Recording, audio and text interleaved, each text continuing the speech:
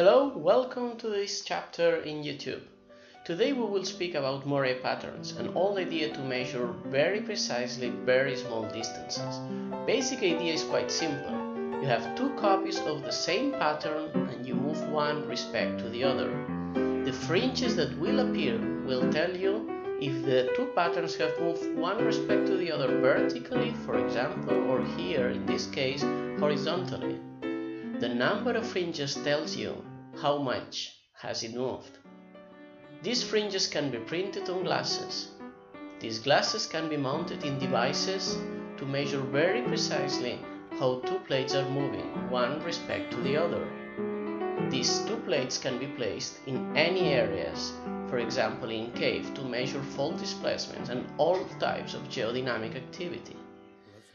Thousands of pictures will be taken sequentially, and all this data will be stored across all stations worldwide, and we will learn how and how much the Earth is moving. This is a very important information for many aspects we will discuss in the next coming up chapters.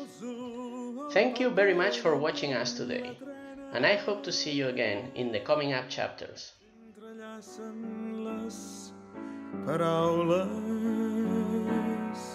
Per fer-te quatre versos, oh nena.